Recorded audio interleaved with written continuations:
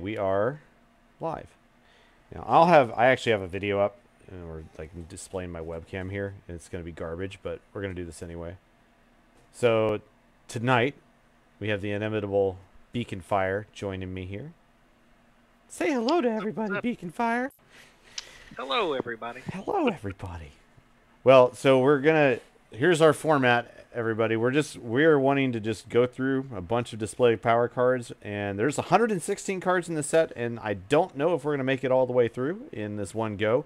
We may try and do this in a couple of takes then, and who knows when the next one will be, but we're just going to rock this as is and see how it goes. Well, of course, beginning with the very beginning, the amazing new Darth Vader. And by the way, we are not going to read through all the text. We encourage you to follow along at db.swdrenewedhope.com if you're doing this ex post facto, like on YouTube or something. And if you want to, you can follow us along there, and then just go through. And we're not going to read every single thing and talk through every single die side and give you this explanation. We just really want to get into more of the meat and potatoes about what we think about these cards, what we see this doing in the meta as quickly as possible, and trying to hit the high points as opposed to getting down in the weeds with every single card. So the long-awaited Darth Vader, though, Beacon, what are you thinking about this guy thus far? Have you built with him yet? I mean, I built with Newt once I saw Newt was spoiled. I mean, it seems like an automatic pairing to me. Yeah, especially with crucial intel right off the top. Yeah, exactly. The free plot that every leader gets. Yeah. I've gone back and forth on it. I actually have played against him like 4 times already, and I haven't lost. But I've seen people dominate with him, so I don't know. Yeah, it's questionable. Like, I love him, but I think there's a possibility that he could be a trap, and so there's a question in my mind as to like exactly the way this needs to go. Because if you try to lean too much into the kill mill strategy, do you lose out on kill? And that's kind of my concern. But what with some things like Sith Master giving you some like an extra character die out of it, and the fact that Darth Vader's lightsaber is on the reprint list, and is Fear and Deadman on the reprint list too right now? It is not. If it were, I'd probably feel a little bit stronger about it. If that ever comes back, I think that makes for a very interesting new discussion. But as it is, I'm excited that he's here, but I'm also wondering if there might be other opportunities with doing more like, what about just going with Ozzel and getting a profitable connection out, or trying to get, or not profitable connection in that case, probably more like Path to Mastery, I think, right? Because it'd be 19 and 9 and then 2. So yeah, I think that's another option. Like, you're just going with a 9-point red, and then like really leaning into the trying to get the apology accepted going. That seems pretty swell as well. Yeah, and that one's because I think the thing with Newt is potentially the target because of the fact that he's so annoying. Yes, exactly. And so even though his die sides are terrible, but yeah, I think if you're gonna go with the reset, I think Ozzel's the better way. Yeah, I'm curious about that and how that will proceed, and there may be other options as well that makes even better sense down the line that we haven't seen yet. But that's about all I got to say about that. Is that I hope he's not a trap. But well, he will. I think we will see him. We're definitely going to see him. He's a big boy. I would be very shocked if there wasn't at least 6 to 7 of them. Well, and do you think there is a problem? Like, remember when Transformations Vader, flip side of Annie, went down to 19? Like, that was a problem, right? Because he could be played with Savage. Do we just have a big enough card pool we don't have to worry about that anymore, you think? Yeah, because I was actually thinking about Savage with him too, but I don't know. Yeah, I think they're just too. I just like some of the other characters that are a little cheaper. Yeah, it's a good question. I don't know what we're gonna end up like, how that's gonna end up panning out. All right, well, let's think about... He's not a pansy. He's definitely not a pansy. That's true. That's true. But the pay side always hurts, and the fact that we don't have the 2 resource side like the old, or the Across the Galaxies Vader, I mean, you don't expect that to, make it back into the mix without a 23 point dude at that point. But whatever. Fifth brother. So this guy's a 13 pointer. He's the parallel die from the Way of the Force, fifth brother. I don't know. This guy's real interesting. So you activate him. You choose a character in an opponent's pool, a character die in an opponent's pool. Then you force that die to be turned to a blank. If they can't, then turn one of this character's character dice to a die showing a side showing a special, and the special is just deal 2 damage to a character. You may remove a die showing a blank. So basically, if the opponent has already rolled a blank character die, you activate this, get to the special. Now they like have to re-roll, or else that die is going. Like it's gonna be gone. So that's kind of cool. Yeah, I tend to think he might be the best Inquisitor we have right now. That's wow. Okay, that's interesting. Well, because I mean, look at it. Like the one melee side is probably his work side, other than a blank, and his ability's pretty good. And he's 13 points. I mean, anytime you're small, has two sides is pretty good. Well, this pairs, of course, super nicely with the Grand Inquisitor, and in that case, you don't have any pay sides, right? Yeah, exactly. And then the specials and the blanking. I don't know. I actually like him a lot. I haven't looked at him to build a deck with him yet. But just looking at him really quickly, I think he's pretty solid. Yeah, I mean, this can like the soft mitigation component here is pretty nice, because like it makes him palatable in a lot of ways. I like him a lot. It'll be interesting to see, if people immediately gravitate to him, because now we have like a bunch of different Inquisitor options. We just got 2 new ones. The next one being Reva, of course. Let's just go straight to her. Reva is not just an Inquisitor, but is an apprentice, which I think is freaking weird. I'm not sure I approve of that, but this one is, I guess she has the kind of targeting ability, almost, well, ability is not right to say, but like kind of like Ochi Bestoon, you choose a character at the beginning of the game, and then after that chosen character is activated, you must activate Reva if you can. And then after you do that, you get basically a fast hands on one of her character dice, which means that you got a 66% chance, since she's got a +2 and a blank on her, to hit something that is immediately resolvable on one die.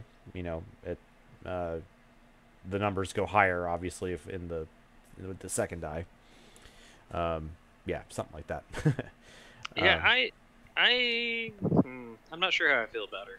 The +2 gives me pause. I hate modifiers, especially on my bigger character. Yeah, but I know that's there to balance out the ability, because the ability would be ridiculous if it was a 2-2-3 for 1.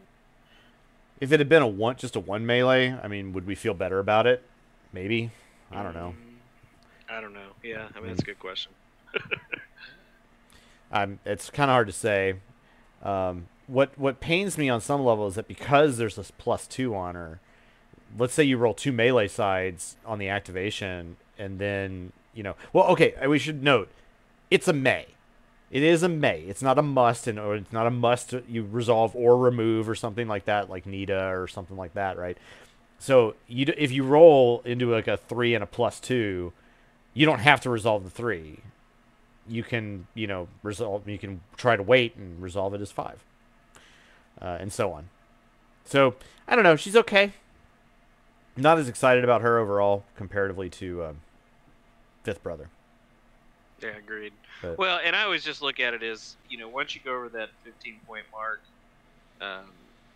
obviously the smaller ones like Fifth Brother has a lot more options for pairings, and then once you go over that 15-point, this is supposed to be the person that carries your team. So. Yeah. All right, so the Sun, this guy's a freaking behemoth, sort of. I don't know, maybe. But this dude is all about the indirect. You can get him an extra die. Seems really, really good overall, since he's got a 4 side. He's dealing indirect to himself to get some of those bigger sides off. But I don't know. What are you feeling about this dude? So it seems like there's a lot of debate online with him but it feels like the ones that don't like him haven't played him a whole lot because the people who have been playing him are raving about him. Yeah. The fact that you can do, up to 12 damage with just character dice alone is pretty bonkers. Yeah. Yeah. So it's kind of like, I mean, you almost imagine it like if you've resolved one of his character dice as a 4, it's almost like he's got an Emperor on him, Yeah, exactly. If you can at least resolve the other 2 at all. I mean, I don't know. It feels like that's pretty powerful once he gets his 3rd die.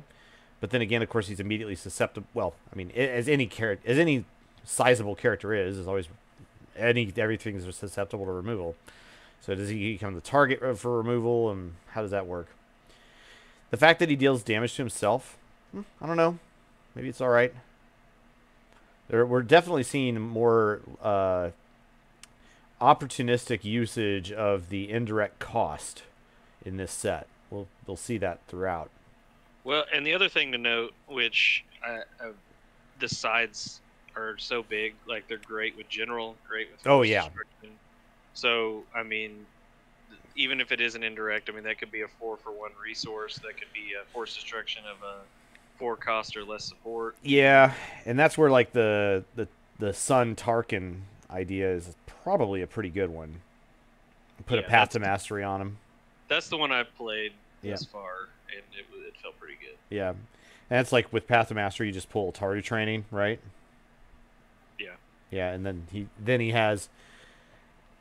I mean, it's interesting. Like, do after abilities like this, is there any, just to make sure, like, is there any precedent for having, because does he start with one resource on the card because you play, because Path to Mastery does read you may play the card on the character, so yeah, that should work, I guess. I believe somebody already specified. Okay, that's been specified. Things, I think so. I have to go back, but yeah. Yeah, I mean, if that were not the case, if that ruling were changed, that you can't have after abilities in setup or something like that, or something that with a character like that. I don't know, that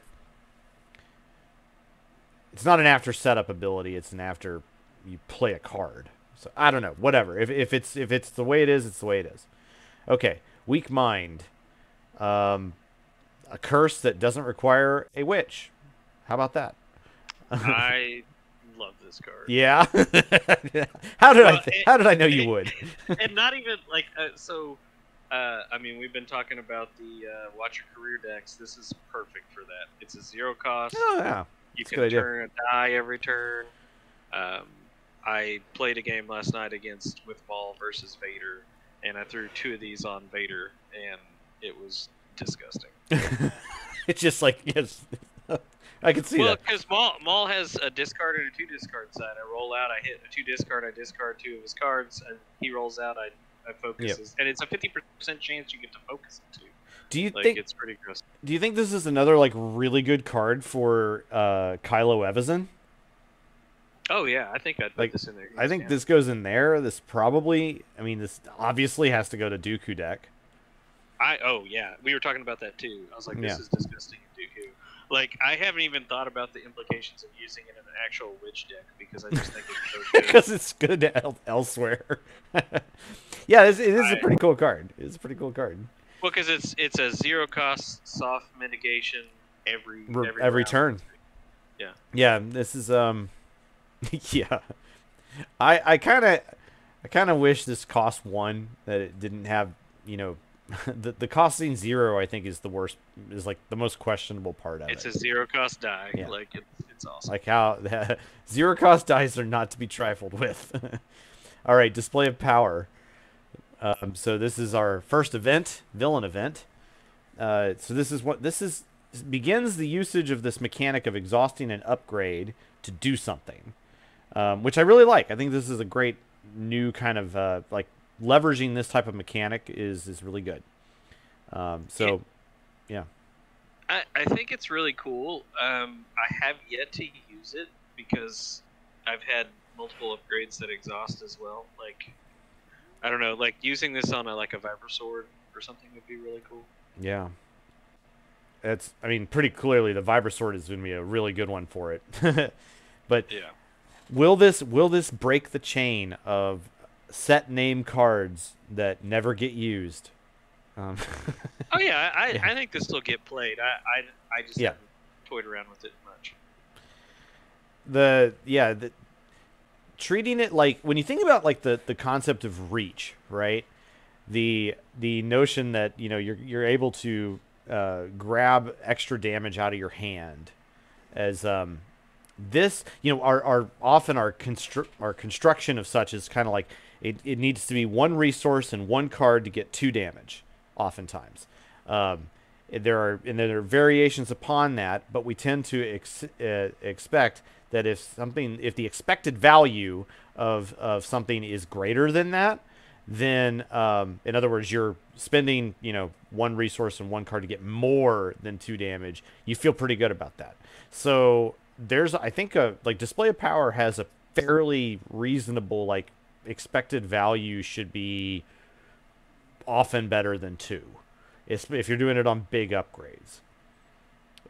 So Yeah, absolutely. that's where I'm kind of like, I think this is interesting, and it's better than uh, most other event named, or set named events that we've seen in this respect. But then of course we'll see in just a second the 2 big blue Yep. upgrade exhaust to do something. So Yeah. you're So you're you're having to get a little cute with it one way or the other. one way or another, right? Yeah. So you have to choose. You have to, take options.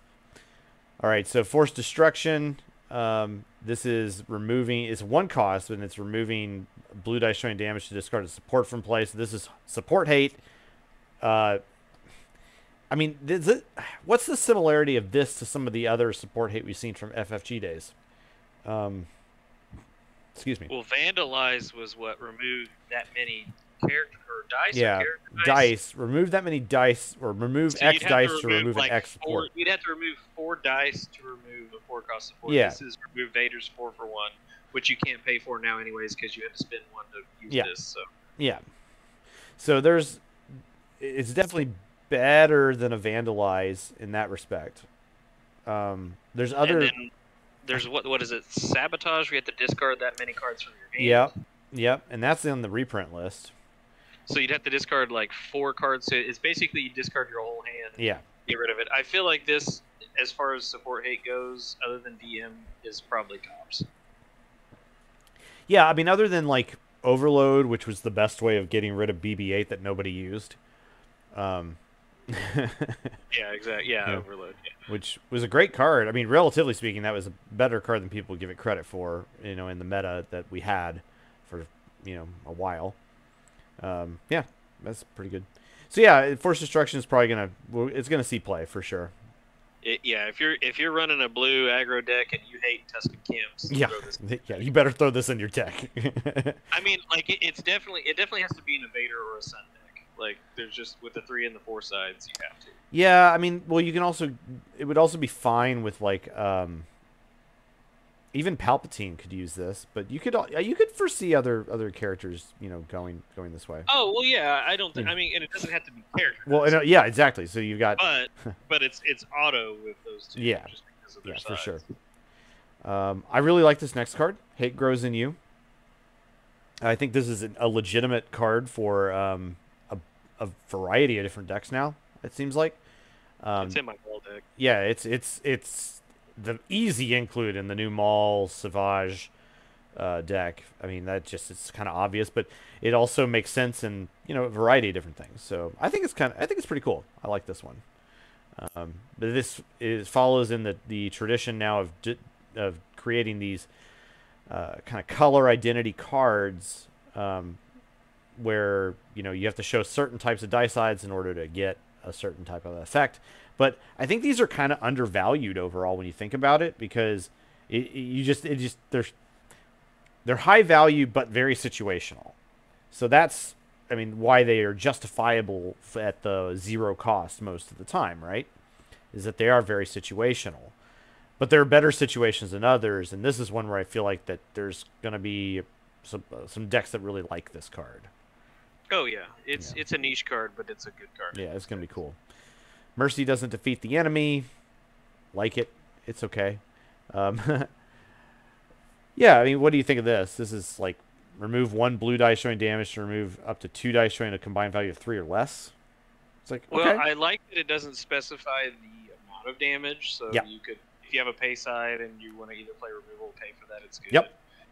If you're playing the sun and you're like, I don't want to just do 2 indirect, you go. But yeah. So that's kind of nice. And it also could be that +2 on Reva if it's just sitting out there. Yep. Yeah. But obviously it has to be 3 or less, so that's the problem.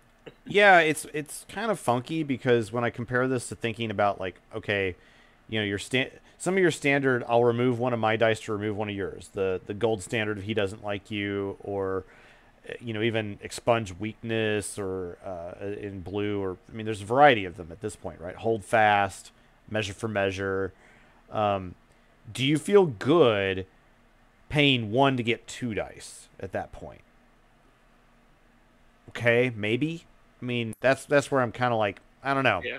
It's like always going from 0 to 1 is a big deal, and so is it worth it to be playing a card that I pay 1 for but gets an extra die out of? I'm not sure. No, I agree. I don't think this is an auto 2 of in every deck. Yeah. Maybe 1, and so I don't know. It depends on the deck. I could see, like, you know, the reasons why cards like Dark Rage would make this card make more sense, because you're gonna have a bunch of. It's entirely possible that early in the game you could have like some 1s that you just don't want to use, or that you rather would, you know, you're gonna have out there, but you'd rather use for something else. That's where it begins to make more sense. It has to be a low value die. Oh, another one. That's actually really another interesting case. This would be Force Assistance. Oh yeah. So, you know, there's two damage sides on that. If it rolls, I mean, I'll get rid of that. But we were already doing that, you know, typically with stuff like Kylo Evazan and whatnot. So who knows? Maybe it's okay. But Sanction, this is almost like almost like the blue version of a Headstrong at this point. But it focuses only on character dice. It also has the weird capacity of, let's say, in the event that you're playing against 2 Tusken camps and they both activate, and there's 4 Tusken Raider dice out there, I'll do that all day, you know. Yeah, it's worse than a Headstrong because it's only character. It's better than a Headstrong because it's not after they activate, and then it has that odd potential to hit, you know, 3+ dice of. Well, like, and if sun is like really prevalent. Oh yeah. I mean, just smack him. That's true. It's a good anti-sun. Yeah, I mean, it just, you know, kills my dreams of the Gungans coming back and rolling out 8 Gungan dice. Well, and that's another thing. Like, yeah, I mean, imagine going up against, you know, like, obviously we don't have these in the meta anymore, but like Trandoshan hunters or you know, multi non-uniques. Oh yeah, that would have wrecked Trandos back in the day. Oh yeah, right. That would have been pretty great. Pretty great. It would have had to be much slower. Well, at any rate, Sanction seems okay. I think it'll be interesting to see how it kind of percolates into the villain blue deck, which has historically had to rely upon your powers of Weak Old Man and Beguile once that became reprinted in order to gain some efficacy. I could definitely see this replacing, you know, if you were playing 2 Beguile before, I think it's an easy, okay, I'll split 1/1. Oh yeah, sure. But is it better than Beguile in all cases? I don't know. Don't think so. No. But, Shroud of Darkness. I don't know about you. I don't like this card. Tell me why I'm wrong. I don't know. You need to talk to DJ Claro. I've seen it in like 8 of his decks already. I mean, there's some interesting aspects to this. Like, if you're constantly turning dice and kind of forcing them to re-roll, then gaining that 1 damage, like, okay, if I expect it, but it's only 1 damage a turn. So if I'm spending 2 points to do that, and the game has to go like maybe 4 rounds, before I really feel like I get a sufficient value out of this, as opposed to like Path to Mastery getting me a one resource less card, a card and a resource out of it. I don't know. Well, you've got. I've already forgot. I always forget the name of the plot. The 2-cost red plot that if you have 3 health left, you're dead. Yeah. So I mean, this has to go 3 rounds and work 3 times to even equal that, basically. But this could hit shields, so it's I don't know. I'm not a huge fan of it. I probably won't play it. Yeah. Especially in place of Path, but to me it's like comparable to Path. But that's just me. Whatever. Scythe. Okay, this is that. I guess the Inquisitor transport. Yeah, from Obi-Wan the show.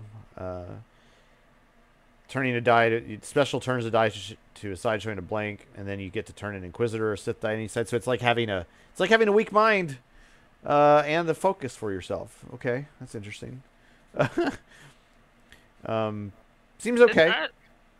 I haven't taken a big look at this card, but it's not horrible. Why it looks good is because it's a 1 cost. If it were a 2 cost, I don't think that this gets any look. But because it's a 1 cost, this becomes very interesting. Again, anytime you have a 1 cost die, you should be like, oh, what does that do? And so that's why it seems like it's all right. Yeah, I mean, it'll be interesting to see how it manages to make it into action. So, cool. Double-bladed saber. This is a 3-cost redeploy weapon when it's on an Inquisitor, and then it rolls back into the pool if you've resolved it showing damage, and then you get to resolve it immediately again, otherwise you remove it. Seems pretty good. I mean, I can't see with no pace side, and as long as it's on, I mean, it's in an Inquisitor deck, this seems like it's an auto to include for an Inquisitor deck, just period, and you don't even think about it. That's probably right. Yeah, I mean, it's clearly better than the other, what was it, there was an Inquisitor lightsaber that was released a few sets ago that's kind of never, I mean, it barely made it into Inquisitor decks. Yeah, it was 2 cost, but it was a little funkier. It did have a 3-side, though. This one doesn't have a 3-side. But it didn't have, the other one didn't have redeploy, right? Well, and the hope on this one is it does 4 damage, or 2 damage and gets you a resource. If you expect, I mean, if we're trying to get, to parity of cost, it has like 4 sides that when they're resolved 3 times in total, you feel like you've gotten your money's worth. Those being the damage sides and the 1 resource side. So in theory, this pays itself back in like a turn and 1.5 turns, and then you're into positive value territory if you get the second. Like, let's say you resolve it for damage on the first turn, it's out, and then you resolve it for damage on the second turn, and you're able to resolve it on the roll in. Like, that just seems that seems pretty dadgum good. The fact that it has redeploy feels very good. I can't really complain about this guy. Yeah, I agree. Force retaliation, yeah, 3. Well, man, this is a big ol' honkin' ability. But it is villain only. It isn't a. It's 4 cost. It's obvious where it's supposed to go. It's like it's meant for. It's kind of meant for. It's meant for the big boys. Yeah, because you want to. But here you got an exhaust thing. Yeah, it only does 1 damage, so I mean, or I guess it could do 2 to 3 damage, but on the exhaust. Well, it could. Yeah, I mean, if it gets removed. Well, actually, if your character that rolls in gets headstronged, then you basically tap this and do 2 damage. Yeah. So that's kind of cool. No, it is cool, but I was thinking about display of power from earlier. So. Oh yeah, well sure. So that's what I'm saying. Like, you got your 2 4-drops, but they all do something kind of interesting that you want to exhaust them for. The fact that this also has a 3 disrupt is like, oh, okay, cool. So it's very close. It's very close to Force Storm, except that one had 2 discard instead of 3 disrupt, and then it had a special instead of 2 money. Yeah. So, no, I like it. I've been playing it. Cool. So. Yeah. We are to Villain Red now. We'll take a moment for a second and welcome a bunch of people in the chat here. By the way, looks like we have a few. So thanks for showing up, everybody. But let's just get right back to it, though. Gar Saxon, it seems pretty slick. The question is he a trap? Some people seem pretty high on him. He's you know, got big sides, but that ability for a 17-pointer, I mean, am I really willing to, you know, am I really willing to sacrifice like building my deck around other things that are going to direct a board state as opposed to this? I totally understand why it has to be a cost of 1 rather than 0. But if it was 0, I don't. Yeah, he'd be really yeah. So I mean, again, just the difference between a 0 and a 1 is absolutely gargantuan, and in this game. I mean, I think, like you said, I think he's good. I like him with Pyre, but I think you have to. You don't build the deck around him. You can put him in the deck that would already be doing what it wants to do with the events. Yeah, I mean, because like I mean, when you play Pyre, you want the taking charge, you want the Scorched Earths, you want those things. So then if he's with them, then you already are just tacking on extra damage on top of it. Yeah, I don't know. It just doesn't. It doesn't excite me. Yeah, I played one game with him. I had fun. Okay, I mean, I don't know if he's gonna be groundbreaking or anything. Yeah. But he's interesting, and his die's good. And then later, with whatever the leader upgrade for 1. I want to make a quick note here as well. I am really impressed especially at the characters. We're beginning to see a lot more flavor text, and and that is, I know that's been something Elrath and I have talked about, that there needs to be more of that, because that's part of the fun, is the flavor and whatnot, and the characters are really where that needs to be, and we see a lot more of that this set, I think, than we've ever seen before. And I think that's really cool. So kudos to ARH designers. The card that is an intense Norman hater, General Kalani. Yeah, bring your SD back with this card. Yeah, well, I think when this was designed, it had not been decided that SD should be banned. Yeah, but even so, I mean, there's plenty of opportunities for card drawing through other means. So the question is, like, is this good enough to see play without that text, to where when he does come across a deck that likes to draw, that he's going to go, ooh, yay. Do that extra damage. Let's go. Yeah. I like Kalani. I think he's fun. The 2 resource sides is neat. Team up of each other droids, so he's like kind of the old Grievous. We'll see if we can get a 32-point deck out of it, right? Yeah. Well, I mean, what the Droidecas, those are 11 elite, right? Those are 11 elite, so you could use 2 Droidecas, 2 Droidecas and 1 Kalani. Which, I mean, he just sits there and soaks up the indirect damage from the Droidecas as they try to do their work. Yeah, pretty much. And he has 2 resource sides, which they generally lack resources since they don't have any. Right. 2 focus is pretty good too. I don't know. It'd be interesting. I don't know if it's any good, but that's probably where I would start. Yeah, I mean, is he a strict... here's kind of an interesting question. Is he a strict upgrade from the new General Grievous that we had a couple sets ago? And that's kind of where I wonder. It's like, General Grievous had a... maybe we should bring him up. Should we bring General Grievous up? Is that worthwhile? Well, what is he? 11, 13. Yeah, he deals damage better, but he doesn't have team up, right? Yeah, that's the thing. So we're gonna bring up Grievous here. So General Grievous from Unlikely Heroes. He's 11, 14, so he's cost more already. But then he doesn't have the team up, but he has the focus. Well, he's 11, 13 now because they did. Oh, that's right. Yeah. It's not actually listed in the DB exactly, but yeah, then being able to roll the dealing an indirect yourself to roll a droid die on a card you control into your pool is pretty good. I mean, that's kind of like he's kind of like a 3 die dude at that point. So I don't know. To me, like I don't know. It doesn't. I'm not sure Kalani is a strict upgrade. Um, I think if you're wanting to run elite droidecas, he's better because you can run 2 of them. You can't do it. yeah, I mean, well, sure.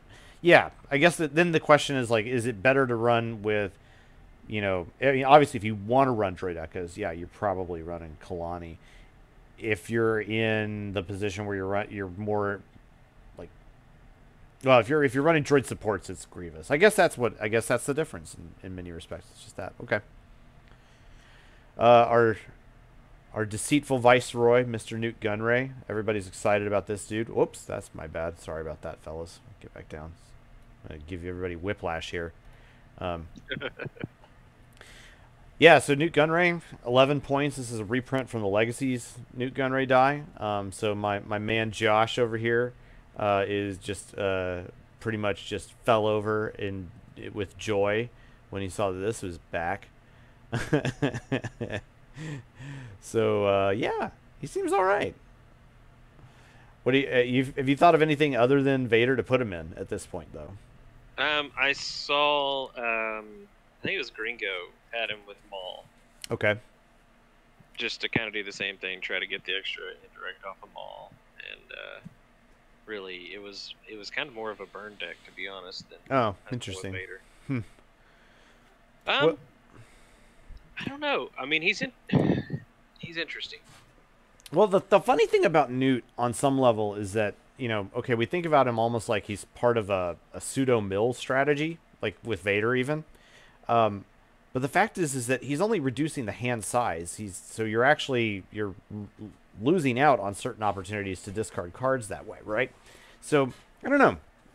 I mean, it's got to be worth it. I mean, often card advantage is life. That is so gross. Oh yeah.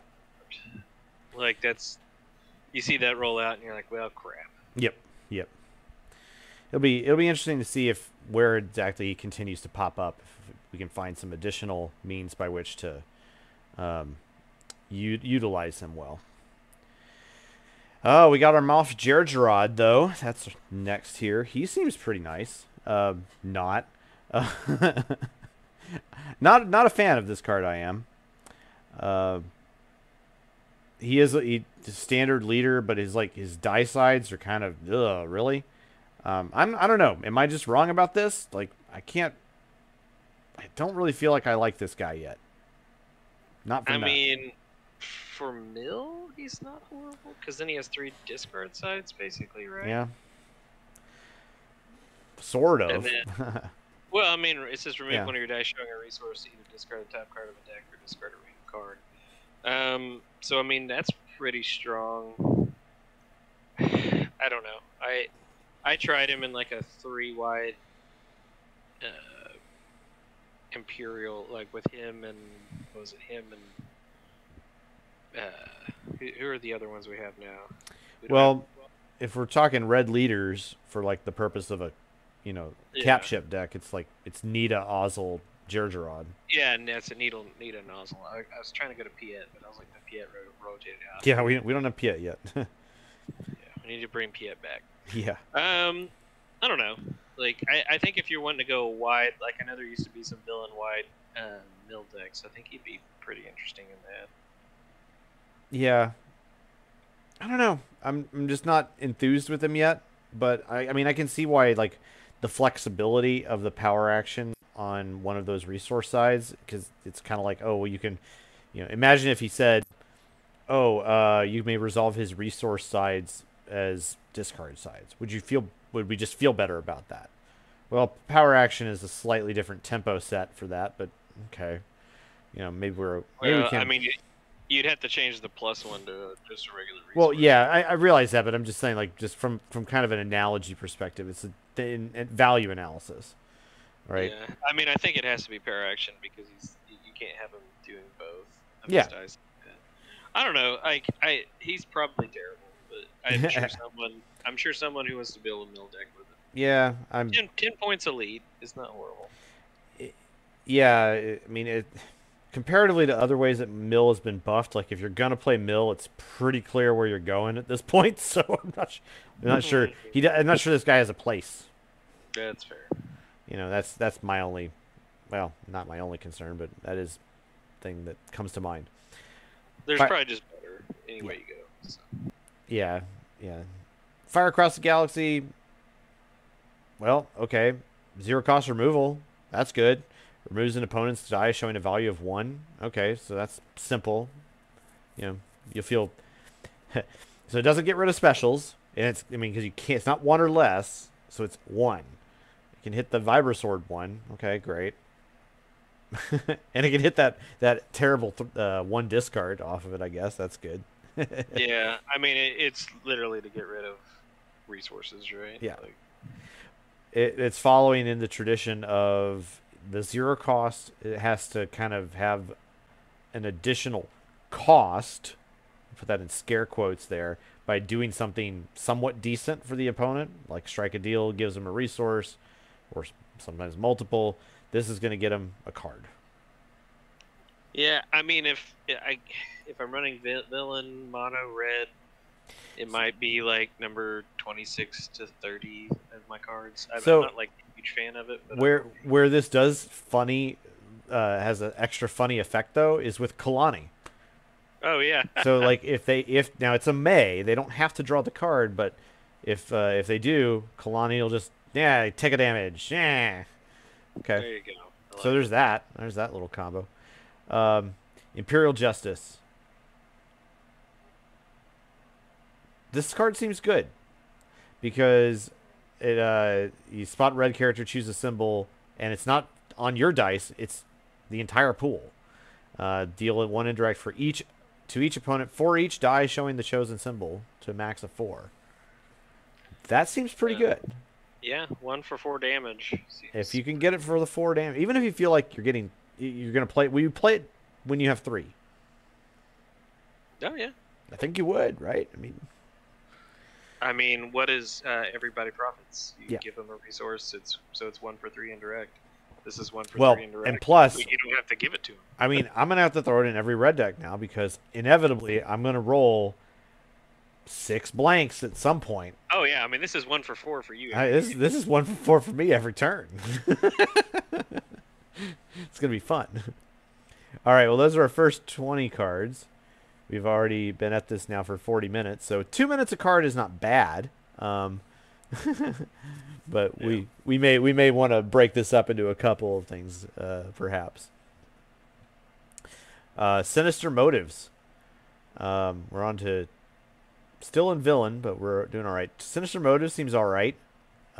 Discard a card from your hand to remove a die showing value equal to that card's cost, or up to 2 die showing a combined value equal to that card's cost if you spot 2 characters that share no subtypes. What a massive text bomb. But, okay. If you're playing Tarkin Sun, you play it because they don't share subtypes. Yep.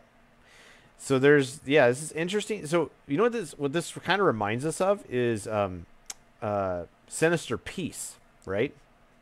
Yep. So it's like Sinister Peace, which costs 0, removed 1 die, but you discarded an extra card from your hand.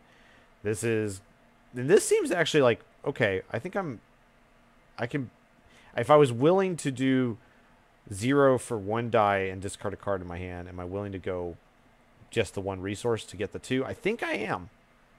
Yeah, but it loses its value if you only hit 1. So that's where, like, I don't think you play this unless you have 2 characters that don't share subtypes. Yeah. Well, I have to hit the 2 dice to really make this worthwhile.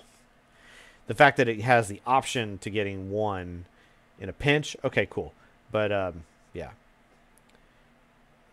So niche card, pretty neat. Admiral's Orders. This is our villain red plot. Have you figured this one out yet? This is a set. It's kind of a tempo boost. Set the plot aside to activate any number of supports in the order of your choice, and then the other action is, and these are actions, right? Yes. spot a leader to exhaust this plot to reroll one of your support dice. So you've got the thing that you'll want to do every turn, and then you have the once a game thing, which could theoretically be very cool. Yeah, and I do like that it says supports. So, I mean, Yep. if you have Tuscan cams and stuff like that, you can roll all those in. It's not just vehicles. I think it's, kind of notable to realize with this that you can do with Nita and Executor. That's significant because the Executor text of which we'll see here in a second. After resolving a red leader die, you may exhaust the support to roll a set aside. That will trigger, but you don't actually activate the Executor as part of Admiral's orders, which is interesting. So you just kind of have to recognize that. But I'm not. Although here's the thing, I don't know if you're really going to play Admiral's orders above and beyond certain other things that, like Kuat drive yards, for instance. Yeah. Exactly. So I'm not sure it's really that good. But the Executor is pretty sweet. I would love to say more about this card, but I probably shouldn't. But I do really like where this card ended up, and that it's the fact that it brings back planetary bombardment is pretty cool. I think that's pretty sweet. I did have my favorite play with this card yesterday. I do tell. Crucial intel, 3 resources, yep. And I had a red die a leader die out there, so I took the action, did the red die, got to roll out the bombardment, and then I got to resolve it to win the game. Oh yeah, that's cool. Excellent. So, and the best part is it was a red leader die that I stole with inhibitor chip. Oh, that's disgusting. You should be ashamed of yourself there. It felt really good. Yeah, I bet. Well, it does cost 7. Can get reduced by Kuat drive yards and other things. It's not like it doesn't have the other capital ship text that says that, you can't reduce the cost of playing this card. Let's just bring back Delve. Yeah. Right. But it does. I think it was wise. I'll hand it to them. I think it was wise to make this ship like it is to avoid the problem of like Garandon inflation. Right? Yeah. Well, and it's cool because you have a 7 cost that you paid for that doesn't get auto removed with Headstrong. Yeah. So Yeah, that is pretty cool. You lose some tempo, but that's okay. Imperial Checkpoint. I don't know. I kind of like this card. When I see stuff like this, I kind of compare it to something like, Senate Chamber.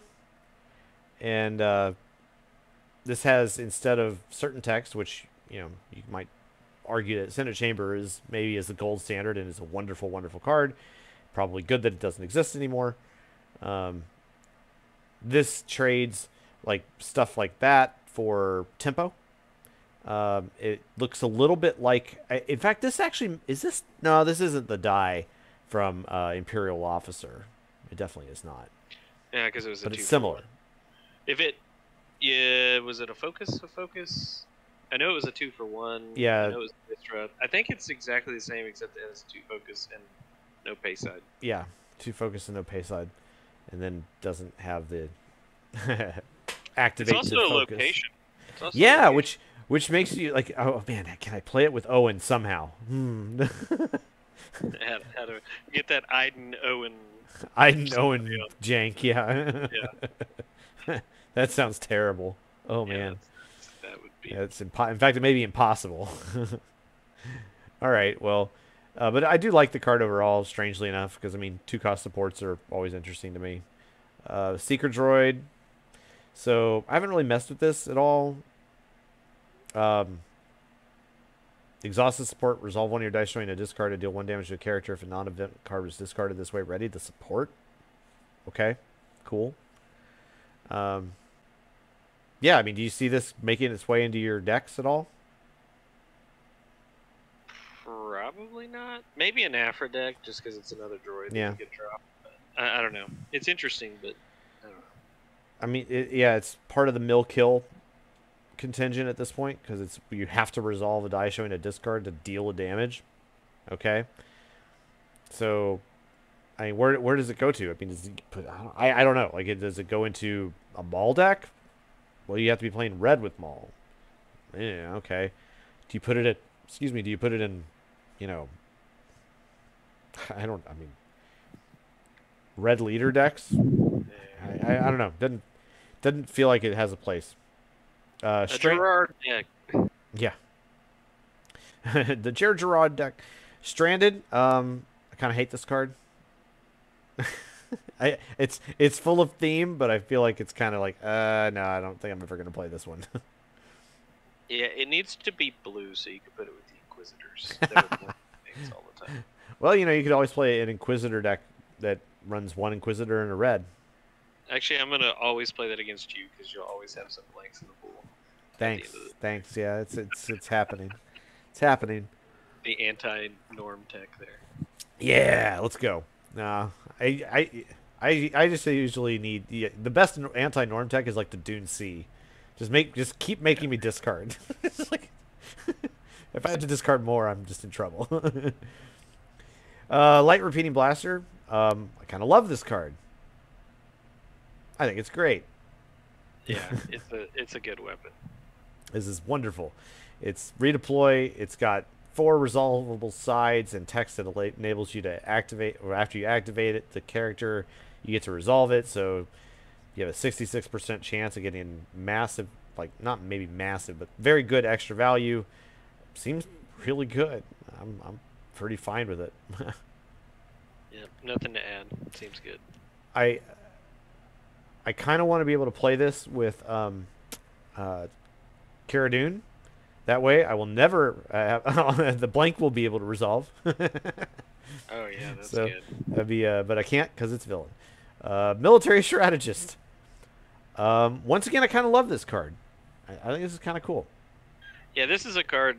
After I have some more time, I'm gonna figure out a deck to put it in. Yeah, I think it just makes it kind of makes sense to go into some red damage decks.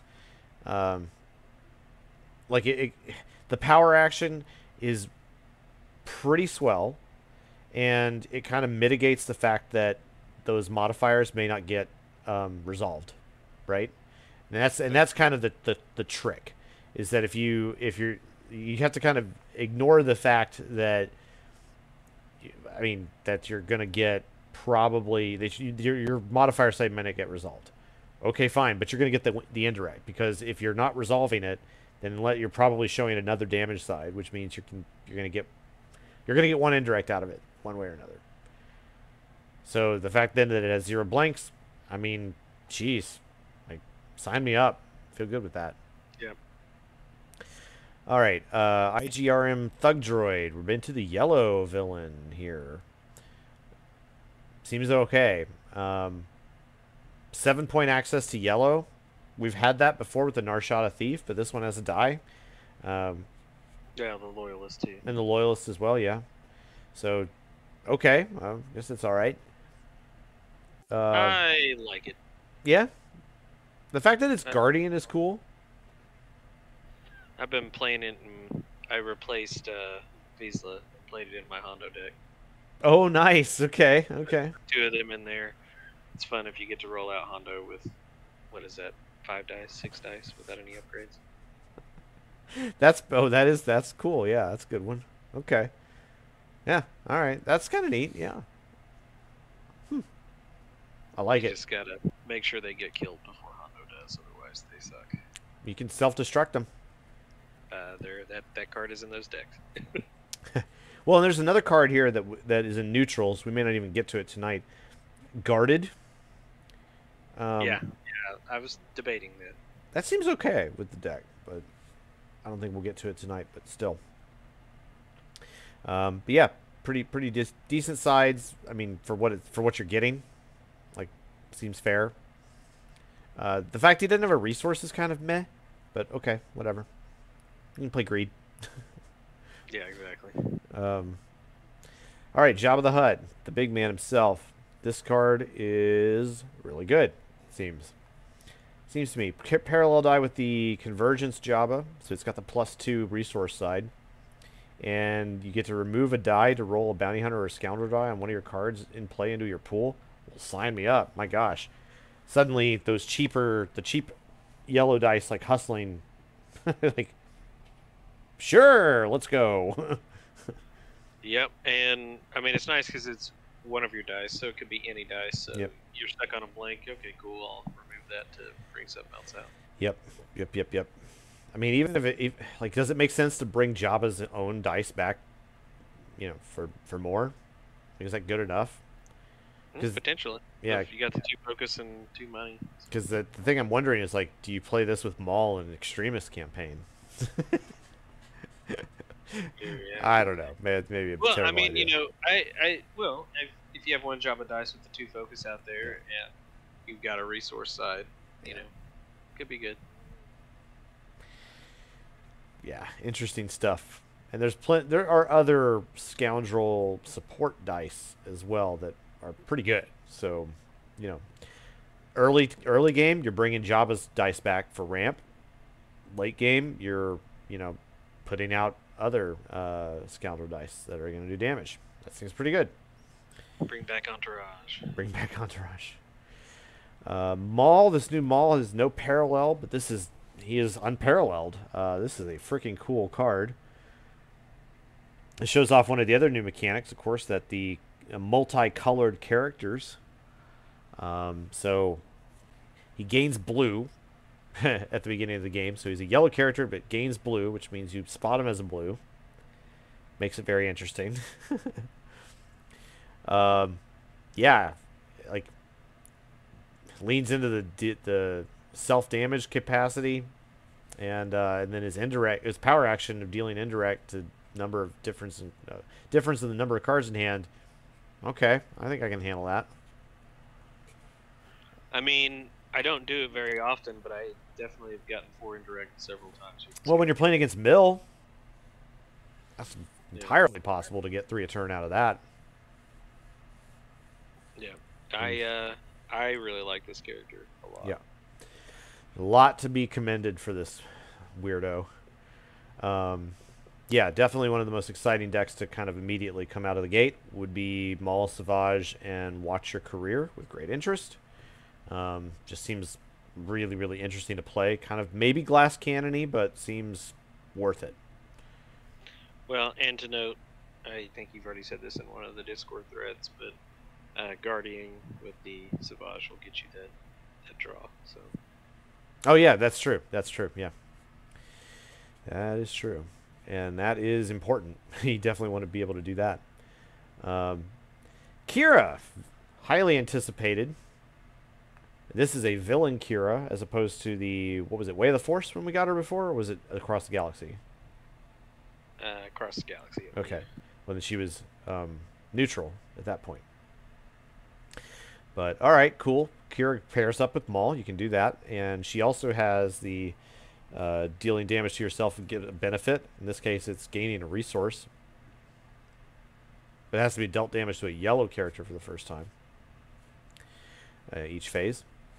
She's got Charm, so you're probably going to be playing Charm Offensive with her, and she's got a power action to remove Charm Token. I think there's, what with the proliferation of new Charm effects and the threat that those are going to suppose upon people, I think that she could have a place. I think she's going to be all right. Oh, I like her a lot. I haven't built a deck with her yet, but she's definitely on my list of I need to build. Yeah, I mean, just here, I'll remove a charm, deal damage. Sure, no problem. Yep. Okay. Rook Cast. This is one of those characters that doesn't have a matching die but rolls stuff from set aside. I barely I guess she was, this character was served Maul in, like, the Clone Wars series, I suppose, right? Is that? Yeah. I don't remember her much either, but yeah, I think she was like one of the lieutenants. Yeah, something like that. But yeah, and she does roll a set aside Maul die, and that is the so what would the it? Bad Maul die. Yeah, the bad Maul die. Is that the Spark of Hope? No, it's Spark of Hope die. Ooh, not Legacies. I didn't realize that. Oh, okay. Yep. Oh, then you have to run her elite. Otherwise, she's just a super commando. Well, super commando 9 for 11. That's not bad. Yeah, I mean, so at a non elite, she's basically a Mandalorian super commando that has 11 health. Yeah. That seems pretty good. Now you don't get the text, but you're probably playing her with the Sith, and thus she'll have Guardian. All right, that seems pretty good. Yeah, like she seems all right. Seems all right. Yeah, I think she's one that I'll look into as well. I haven't looked. Yeah, I mean, when I think about like, okay, who am I pairing Maul with, and my mind immediately wants to go to like the Savage, the Savage and Watcher career. But you can also go Kira, you can also go Cast, and there's plenty of other 13 pointers to explore with. My biggest problem with Maul, because he's blue, is I want blue cards. Yeah. So that's the only reason I haven't looked at Kira or Rook that much. Yeah. Well.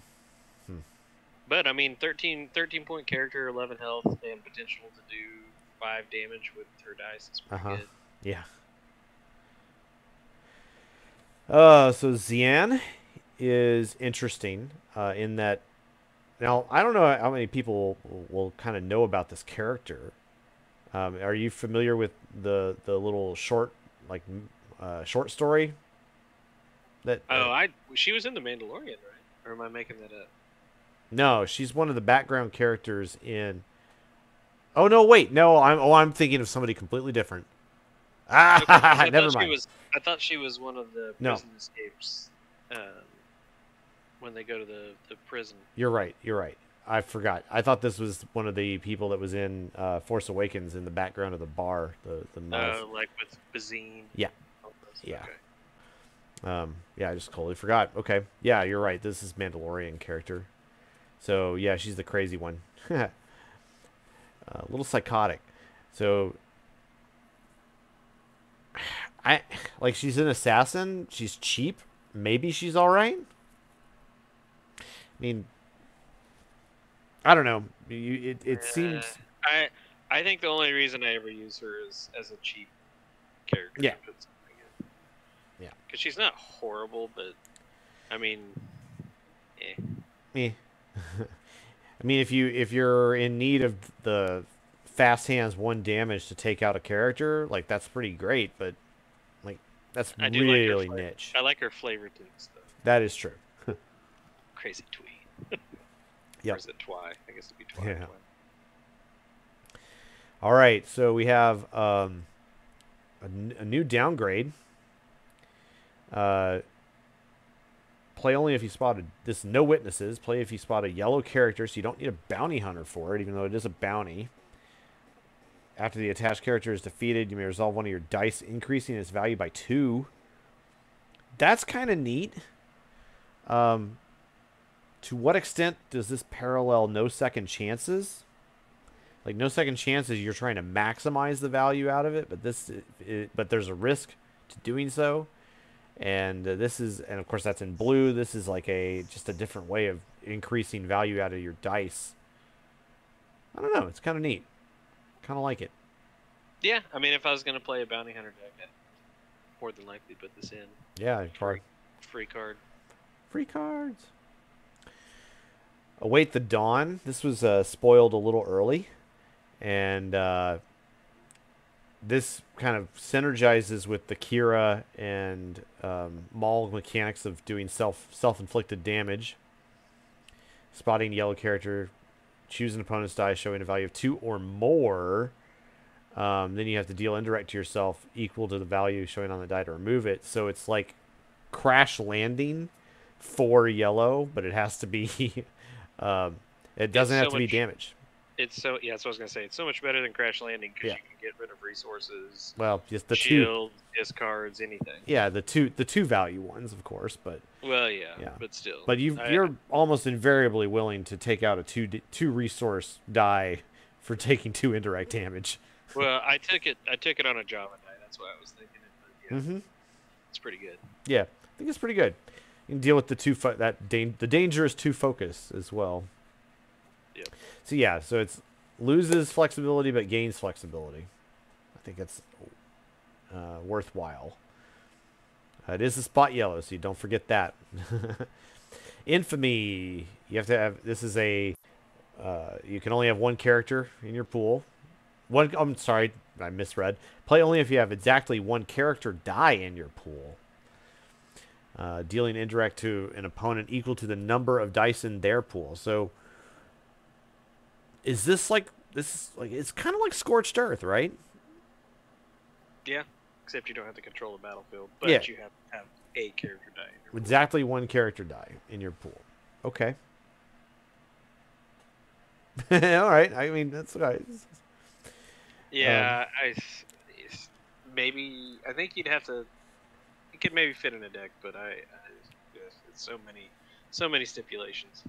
But it would be nice if you're just sitting there with a blank in your pool, and then that you just watch your opponent just roll out 2 Tuskens and a Jedi Temple Guard and all that kind of stuff. Yeah. Awesome. Seems all right. It's very situational. And I mean, that does seem to be kind of a theme, is that they're trying to get to greater situational usefulness, but more interesting effects as a result. The Upper Hand. There was a card called Upper Hand, a blue event in Legacies. It was a starter card in the starter deck. It was in the Obi-Wan starter deck. Oh, I'm sorry, not in Legacies. That was in Convergence, rather. The Upper Hand. Okay. I'm glad they changed it to The Upper Hand. Play only if you have more cards in your hand than an opponent, including this card. Deal 1 unblockable to a character. Look at an opponent's hand and discard a card from it. I mean, seems okay. I mean, you're getting a discard and a damage for 1. Okay. Yeah. Pretty standard value. But you still have to have more cards than they do. Yeah.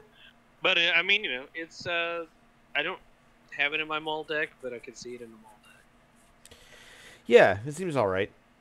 I mean, it seems all right. It does kind of play against Maul's power action, though, since it's discarding a card from their hand. And No, that doesn't play against it. It plays with it. But it goes to the difference. Yeah, so you're discarding one. Oh, okay, I see what you're saying. But you get to discard one of theirs, so it keeps it the same. Yes. Well, you have to have more cards in your hand than them. So I guess really what you do is you power action and then do it. I don't know, maybe. Yeah. Or I guess it doesn't. Does it matter? Maybe it doesn't matter. Actually, you know what? Don't put this in the Maul deck because it doesn't change anything. It doesn't change anything. So yeah, it's not giving you an advantage in a Maul deck. Okay, First Light. This is obviously meant to be played with Kira because the power action is spot Kira to roll one of her character dice into your pool. This seems pretty good.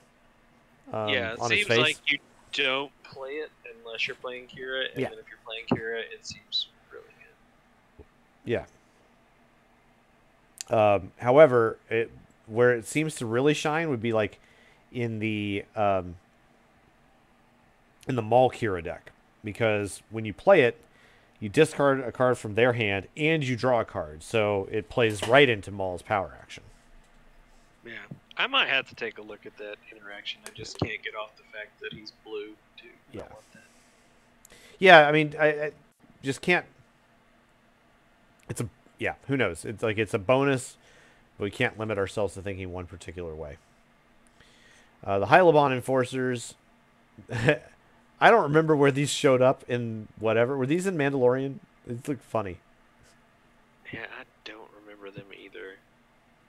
Yeah. I mean, they're obviously Mandalorian or Book of Boba Fett, but I don't remember either of them. Maybe it was Book of Boba Fett. Maybe that's where they were from. I don't remember. Whatever. They are a 2-cost, but they have some big sides. I actually really like these guys. Yeah, this seems really pretty good. You've got 3 damage sides, and then the specials remove a die. I mean, come on.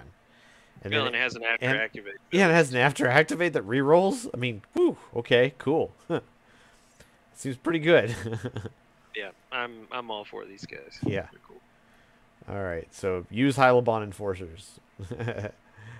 A few more cards before I think we get into Hero. We may just call it a night, though, since it's already after midnight. Dauntless.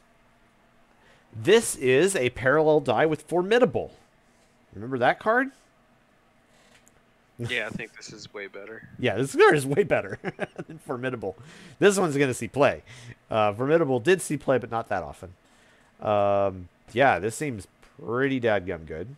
I can't really complain about it. Like, it seems very nicely balanced. Not too much, not too little. And it's an ability. And it's an ability. Okay, which cool. Goes good with Watch Your Career with Great Interest. That is true. That is true. So yeah, it's already made it. I'm not sure. I'm not sure if I'm willing to put it as a 2 of yet, but I like it. Yeah. Yep. 3 2-sides on a 2-cost upgrade. Yeah. Well, I mean, but like, it feels similar to like Force Valor to me. Not sure what do you think Force Valor is better than this or worse?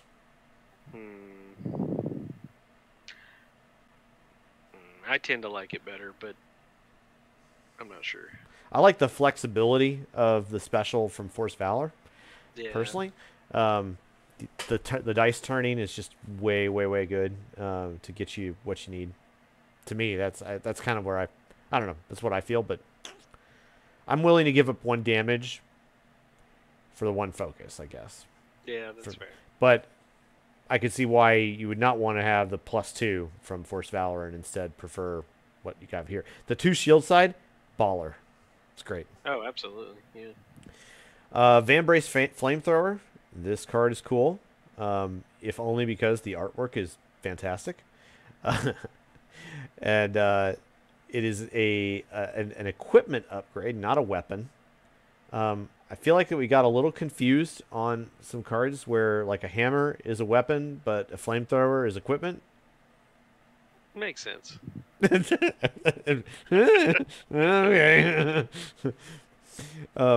Sure. Okay.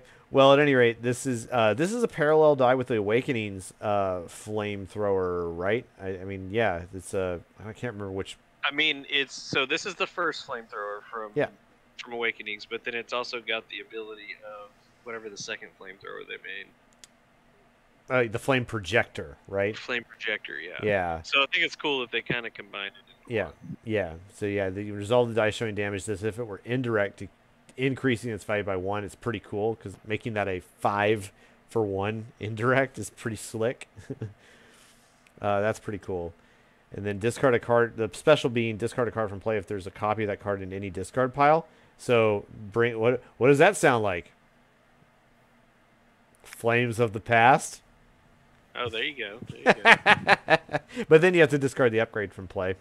So. Yeah, I mean, I guess if there's an executor. But little kudos to whoever thought of that little funny interaction or the connection to Flames of the Past. Funny. Good work. It's 12:08. We've been at this for an hour 13. I don't feel bad calling it good for now. If that feels good to you, Beacon. I know we have family obligations in the morning and we do need to sleep. So absolutely. All right. Well, it has been fun doing this with you, sir, and it's always instructive to hear your thoughts on the matter. And maybe we'll get more of this, or maybe we'll see if you don't have time or I don't have time. Maybe if you want to do it with somebody else, or if I'll do it with somebody else, if we can't manage to do it together, we'll get her done. Sounds good, man. All right. Well, thanks to our people who joined us here. We had very quiet chat tonight, but that is all right. Thanks for showing up, fellas, and we'll catch you later.